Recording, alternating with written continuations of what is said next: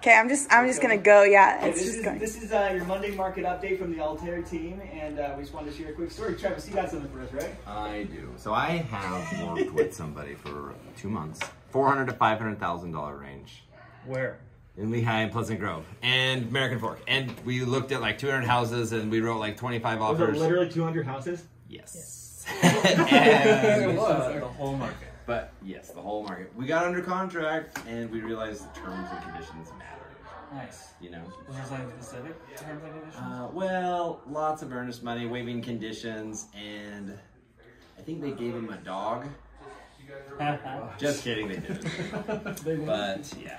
But you guys have seen some of this stuff too, though. Casey?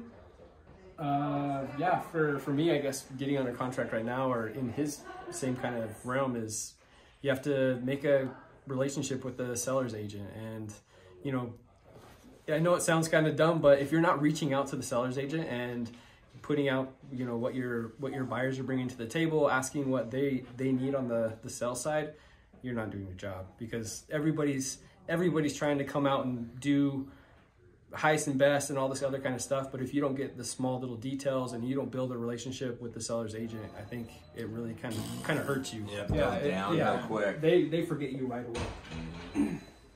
So I would also say real quick that goes for the new construction as well. Because new construction, even knowing who the decision makers are and having the relationship with them, because new construction we're also finding in multiple offer situations that makes a big difference. Yeah, people work with who they trust. Well, and yeah, and you have great relationships. We have great relationships with these builders. So if they know who the offer's coming from and the clients we represent, I think it's a big voice out there. Yeah, It's important. It is, guys. Cool. Cool. All right. No doubt. Next week. Nice. Sellers next week.